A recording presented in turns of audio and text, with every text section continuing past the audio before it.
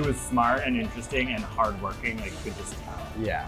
So it was like a very positive experience, despite the nerves we had before. Everyone, like before she entered the room, there was like an energy. Everyone started freaking out. Yeah, everyone, she's about to come. But she was so chill, so it's interesting because you got all nervous and this quite interesting, normal person walks in. Yeah.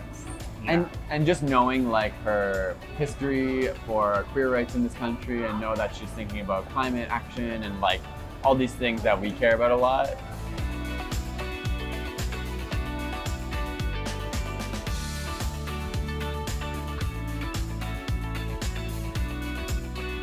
Oh my god! Oh, so cute. So we just arrived here in Hsinchu and we just got to TASA. And we are super excited to learn about the space program here. So let's go check it out.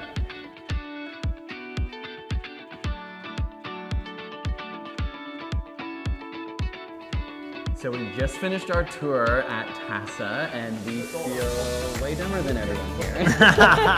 I was about to say I feel smarter now, yes, I feel but I guess smarter. Another way of putting it is kind of being overwhelmed by the intelligence and like technique that goes into making satellites. It's fascinating. Yeah, you realize like how many smart people are working here, how many genius inventions and creations to help people around the world, learning about all the satellites, how they actually study the refraction of light off of the ocean to help prevent typhoons or help notify people when typhoons are happening, and all the testing techniques they've shown us today were so amazing.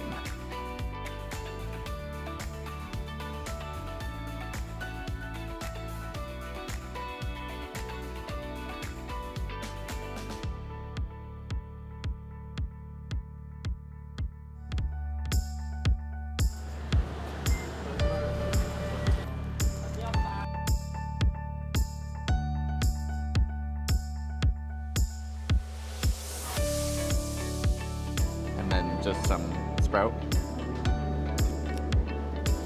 Come on, come on. Is it rude to use my finger? Oh,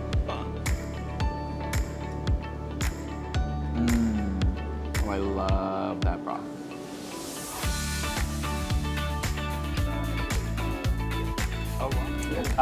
Meeting Minister Tong was amazing. She's super smart. She was really compassionate. I feel like she immediately was warm. So even though she's so smart, we felt really comfortable talking to her and really inspired. Also, she's in charge of things, which I think is really refreshing because she's so smart, but she has a really empathetic tone to technology. And she had a lot of practical things to say that I appreciated, and I just am like very inspired by her. One vote out, free the future!